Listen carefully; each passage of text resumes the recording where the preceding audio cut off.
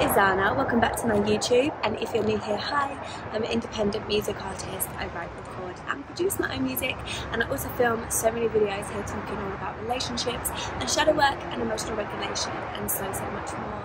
And for this video we're going to talk about the fear of rejection, because this is a huge fear that I held onto for my whole childhood, especially in school years, because I just would kind of keep so quiet and I came across as really shy and stuff, but it actually wasn't. I just felt so uncomfortable and crippled by fear, so I would keep as quiet as possible and like not speak to many people because I just wanted to avoid rejection, you know, and avoid humiliation. And I think this is something that so many people struggle with, because we want to be liked by everyone, we want to be accepted, we want to belong.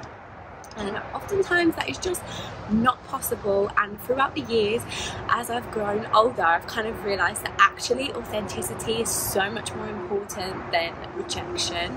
Like, when you really think about it, you're trying to avoid rejection, but that means that you then have to people please a lot, because you're never going to be able to please everybody. You're going to have to cater to them and what they need, and being authentic, you can't do that, you know. So I'm just realising how important authenticity is, but also in terms of your soul mission and in terms of what you're here to do and what you're passionate about and stuff like that, you know, that actually, will you like video a little clip of that, because that will be sick to show behind the scenes. I'll have to blur out her face, but yeah. My mum just took a picture because I've got my daughter right next to me and I'm sitting in the garden, and I just thought, oh my god, that'd be sick to get a little video clip of it, because it will show the behind the scenes trying to film a video with a baby. I was originally feeding her, and hence the milk stains on me, but now she's stopped feeding, so I've just sat her in a little bouncer next to me. So I thought, yeah, that's cool. That would be cool to get a little clip for behind the scenes, thank you. Anyway, I forgot what I was even saying. I don't know either. But yeah, so fear of rejection. Yeah, in terms of your soul mission and stuff, when you really think about what you're passionate about and what it is that you're doing here, like why you incarnated, not just to make money, but the things that bring you joy. Like, joy is the most important. And when you really think about what brings you joy, oftentimes there's going to be people that don't agree with that, you know. There's going to be people that don't enjoy the same things as you, or that find whatever you do boring. But when you really look at authenticity and you look at your joy, if you were to stop doing those things just to avoid rejection, then that means you're not going to be authentic and you're going to feel suffocated and stifled. And I spent so many years doing that, especially with music and wanting to film YouTube videos and stuff. Back when I first wanted to do it was when YouTube first came about. And I didn't do it because I was so terrified and so scared of what people would think, and I didn't know myself very well, so I didn't know what kind of videos I wanted to film in the first place. So I just didn't bother doing it because I was so scared that people would judge me. Like, it was a new thing, people were just starting to blow up on it and stuff. And yeah, I didn't want to be like the odd one out, you know, so I just didn't do it. And fast forward another, what, 10, 15 years later, and here I am doing it every week. Do you know what I mean? And it's like a normal thing for me now. And in fact, even just now, I'm only just starting to get comfortable doing it in front of people and having people around me, because my partner lives with me and we've got a baby and stuff, so obviously he's gonna witness it and that. So it's taken me a long time to get to this point of like having people around me and me sit there and be authentic and do what I do. I've started vlogging with family, getting in the vlogs and that, and before I never ever would have done that. I wouldn't even tell them that I filmed YouTube videos, you know. Like, I used to keep it all to myself. So it takes progress, and like it takes time to progress to that, you know.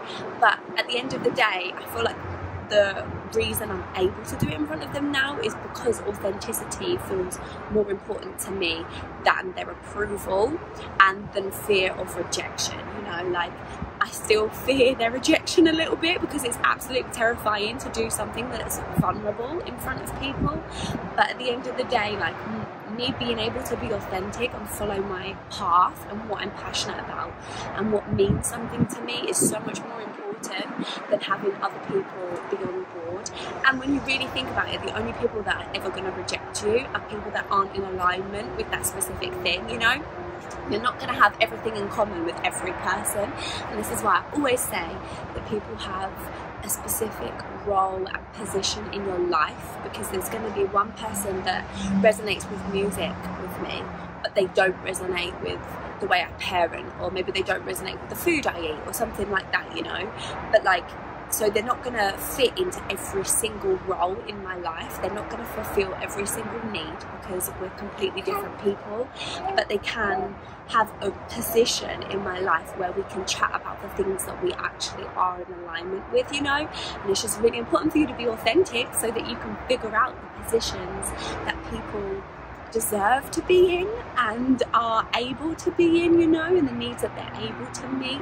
And this truly is where compatibility comes in, because so many times that we pick people that are completely incompatible or that are only compatible in one area, as I've said in a previous video, and then we want them to fulfill every single need, and they can't do that because they're not compatible in all of those ways, and they're not able to do all of that, you know. Like, we are human and we're only able to give so much. So just being authentic so that you can figure out what's in alignment with you and what isn't, because you're never going to know if you're not actually being yourself, you know. And your soul vision, and I always also feel like your soul mission is just being yourself. It's not necessarily like making £1 million and, you know, building a multi-million pound business and all of that. It's just simply being yourself and doing the things that bring you joy, following your path of everything that you love, creating your family, and yeah, just having fun along the way, creating your version of heaven on earth, not other people's version of it. And yeah, what better way to do that than to actually be authentic and to stand true in who you are, and then anybody that rejects you is not in alignment anyway, so who the fuck cares? Do you know what I mean? Who cares what they have to say, because they're not actually in alignment with your truth, and your truth is the only thing that matters. Your heart, your authenticity, that is what matters. And everybody that doesn't resonate with that can kind of sit on the sidelines. They can watch if they want to, but they don't get a say in what you do, you know. And even people that are in alignment don't get a say in what you do, but you can go to them for advice and like to discuss things, you know. But ultimately the final decision comes down to your intuition and what you want and what you need and what's best for you. So just remember to be who you are, because that is what you're here to do and to be. Oh my baby. Okay, yeah, I think she's had enough of me filming. Come here, my baby. Oh, okay, so I'm gonna go and try and feed this little monster, my milk monster, again. And I will see you in the next video. Thank you so much for watching. Definitely check out the description box below for everything about me, and I will see you in the next video. Bye. Okay, bye-bye. Love it how you move me forward. Tell them that you're on my mind.